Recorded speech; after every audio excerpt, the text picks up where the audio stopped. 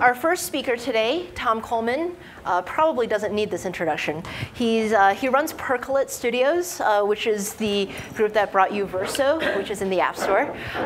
He's one of the authors of Discover Meteor, and some of you have picked up Discover Meteor shirts today, so you guys are rocking it. And today, Tom is going to give you a 2-year retrospective of his time developing apps with Meteor.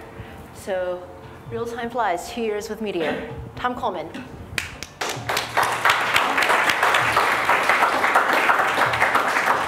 Thanks, everyone. So as Jade said, I'm going to talk a little bit about my and our history with Meteor and how, I guess, developing Meteor apps has changed over the period of the 2 years that we've been doing it. So, as Jade said, my name's Tom Coleman. I work with Percolate Studio and wrote the book with Sasha. So this is a talk about evolution, about how things have changed. So it actually starts more than 2 years ago, in November 2011, when 010 it wasn't even called Meteor at that point, Skybreak appeared. I didn't know about it at that point, but I guess that's where the story starts. In January 2012, the name Meteor was officially coined. And what were we doing? Well, we didn't know about it. We were building an app called Bindle, which was a Rails app. We were a Rails shop. We loved Rails. We loved Ruby. But we kind of built this app Bindle, which was really front-end heavy. It wasn't quite a single-page app, but we were doing a lot of stuff in JavaScript. And we're finding it quite frustrating constantly moving between Rails and JavaScript. We also had this chat component, which wasn't at all real time. As a startup, we didn't really have time to do it. We could probably have done it with Rails, made it real time, but it wasn't a priority. So it was kind of a crappy UX. Meanwhile, in early 2012, while we were doing this, Meteor was barreling through versions. I looked up the version history, and they got through quite a few in a few months. But eventually we heard about Meteor. We wanted to give it a try. So we decided to build a little example app in it. So we had an idea for League, which was a sports management app for sort of small teams. And so we went ahead and we built a little app with Meteor called League. It was kind of cool. It had Facebook integration. It had some animations, as you saw. It had a little date picker here. And it was really fun. We really enjoyed it. We thought it was great, but some things were pretty hard. Doing the authentication with Facebook was a pain. Using that date picker didn't really work properly. The transitions were a major challenge. And also we built a little router package, which we wanted to share with everyone, but there wasn't really a way to do it. So the next thing that happened with Meteor and us, or me personally, is Meteorite. I got together with a guy called Mike Bannister, and we built a little package manager for Meteor. Meteor didn't have a package manager, so we just built one. It enabled us to share our router packages and our other packages with each other in the world. In August 2012, 040 came out with Spark, which, although it didn't completely solve the jQuery UI problem, it made it a lot easier. And it made a lot of templating stuff much, much easier. So when it came time to build Atmosphere, which was the website with the package repository for the packages that we built with Meteorite, it was a lot easier. In fact, building the Atmosphere app was pretty straightforward in many ways, and it was a pretty straightforward app. I'm sure a lot of you guys recognize this awesome UI.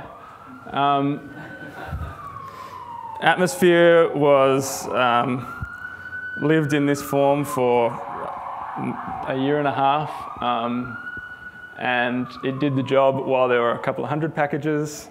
When it got to 1,300, it started to be a bit silly to have a list of all the packages that existed published to every client.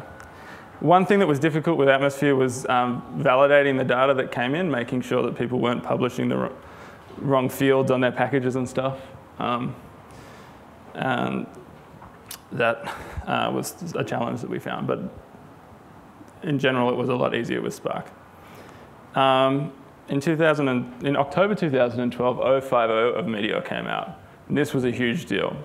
So when Meteor first appeared, there were a lot of people criticizing it, saying Meteor is not secure. The other big criticism was that Meteor doesn't scale.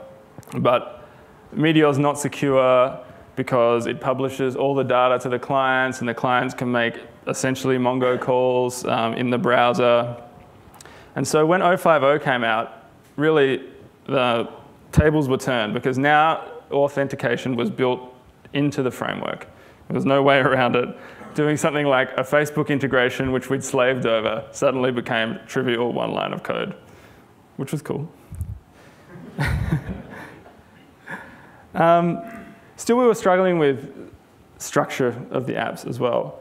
And in November 2012, I got together with Sasha, who I'm sure most of you are familiar with, and we built a little app called Telescope. Sasha was really interested in building a Hacker News clone that was real-time. Meteor was a great technology to do it with. And so we built this sort of reusable app called Telescope, which you can use. It's open source. You can use it for any kind of chat site that you, social news site that you like, where you'd like to share links with each other and chat about them. And it was pretty cool. We could use packages for it. We started to have an idea about a lot of the ways to solve some of the patterns that we didn't really know how to do early on with Meteor. And it was pretty fun building it. We had some interesting user interface challenges, like how to deal with reordering lists when the reordering potentially happens from someone else, how to communicate that to the user, how to deal with new comments appearing in a feed without disturbing the comments that the user's currently reading. And we had some fun playing with that. There were some things that were still difficult.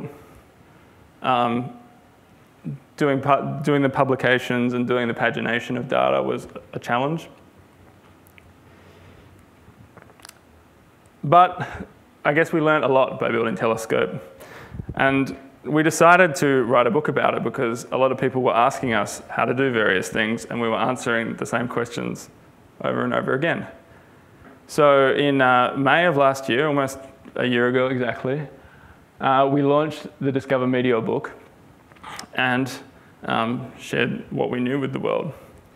And that was great. In August 2013, 065, which was a fairly significant release that didn't get its own version number of Meteor, came out, which changed package namespacing. And this was quite a big problem. A lot of packages broke, and it was a bit of an issue, but it was a hurdle that had to be passed. So that was worth mentioning. In September 2013, Percolate Studio released first sort of big Meteor app, which was Verso, which is a mobile app that we built with our partners at Learnology. And it was a phone gap app, so it runs in the phone browser. Not in the browser, it runs in an app in the App Store. It had a lot of complicated transitions. It ran smoothly on phones. It does a lot of stuff. And we demoed it about 6 months ago here at Devshop. And yeah, it was a really, really successful experience. It was a great pleasure building a much more large, complicated app in Meteor. We really had to solve a few things along the way, but we did, and we were very happy with the result.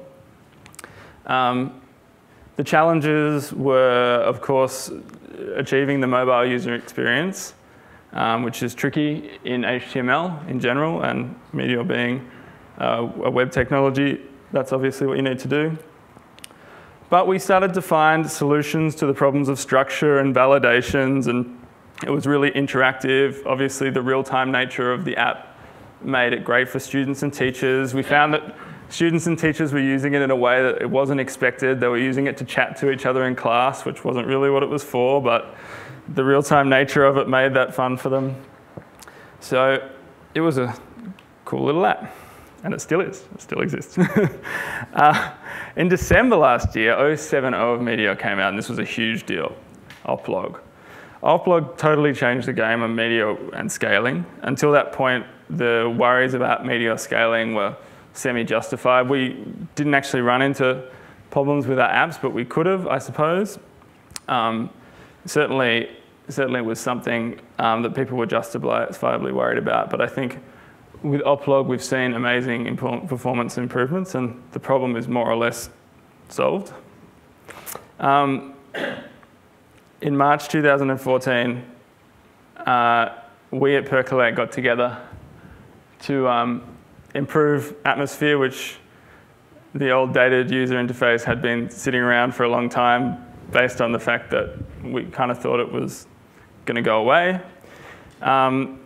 So we decided it was time for an overhaul. And we wanted to demonstrate a few cool things that you could do on the web, I mean, what you could do with HTML, and some cool reactive things that you could do. And we really wanted to explore the way that packages can be discovered. So we built Atmosphere, the new version, which is very much a work in progress. There are a lot of features that we are planning. Atmosphere, was on Blaze at this point. Well, Blaze hasn't been released yet in my story, but we were using a pre-release. Using jQuery UI packages, using third-party plugins was completely trivial. We had the structure of the app really worked out. We had the way to do publications really worked out. We had pagination worked out. And all in all, it was a very smooth process building the app.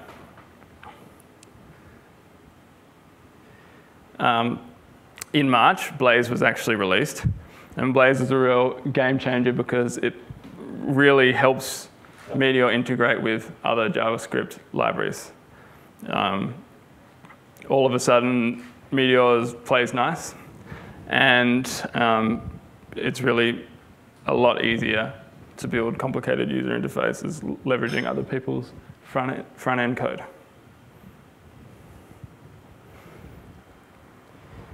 Finally, just last month, we launched the beta of Meeting Hero, an app that we built with our partners at Heroic. Meeting Hero is an app to be used in meetings for recording things like agenda items and decisions. It is very much real-time, find it as you type real-time. And thanks to Blaze, thanks to Meteor, the in-meeting experience is pretty cool. You can drag items between lists. You can see who's typing. You can watch them type. And you can be way more productive in meetings. So, well, what's the point of the story? The point of the story is we've come a very long way. When we started and we built League, it was fun. We love building apps with Meteor. Getting real-time for free was awesome. Only having to work in one language and having the nice APIs that Meteor gives you was incredible. But there were a lot of rough edges.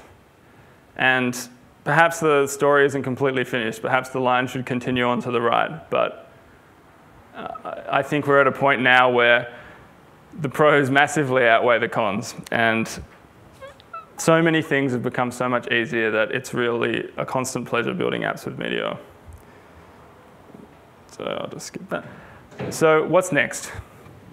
Well, we know the big feature that Meteor development group are working on before 1.0 is packaging. We'll finally get rid of Meteorite, the little hacky node script that me and Mike built almost 2 years ago. We'll finally have a way for packages to report which versions of Meteor they work with. We'll have a proper way of updating dependencies and not having to update them all. And we'll have a package server that is way more reliable and hosted by someone whose job it is to look after it. So that's going to be great. I think it's going to really help people share packages. We hope with Atmosphere to make it a lot easier for people to find packages. And the other big feature that we're sort of working on at the moment and perhaps will make its way into core is animation support think it's really important. As you've seen with our apps, we really make heavy use of transitions. We make heavy use of CSS animation and transitions, and we'd like to make further use of SVGs and animating things around to really achieve that native-like feel on mobile browsers, and just to bring the web experience to the next level. So I think there's a lot that Meteor could do to help with that. Thanks very much.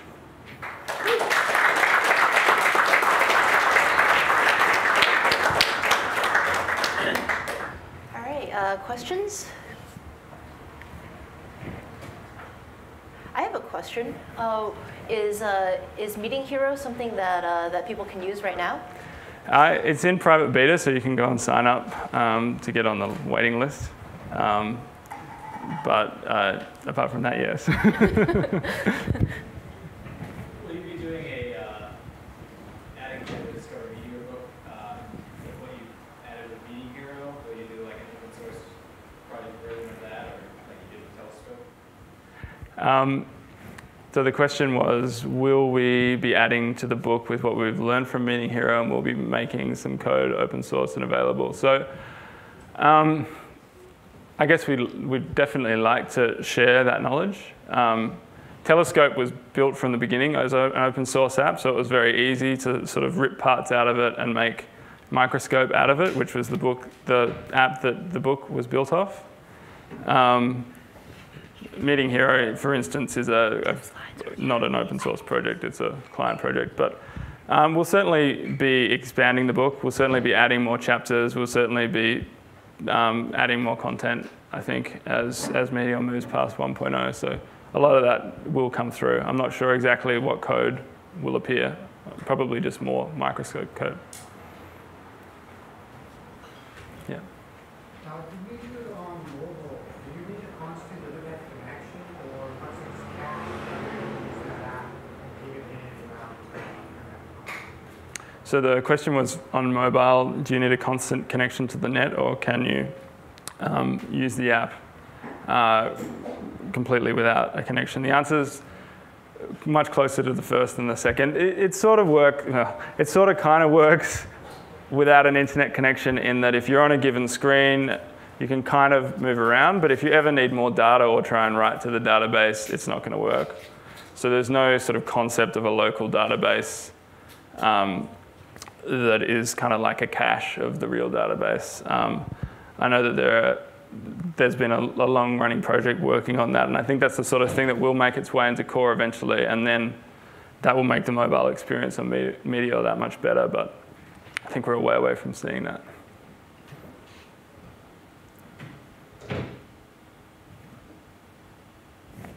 I have another question. Yeah. How did you make the animations in your slides? You'd have to ask Dom about that. I'm not sure. He's not even listening. He's a keynote expert. Cool. Any other questions?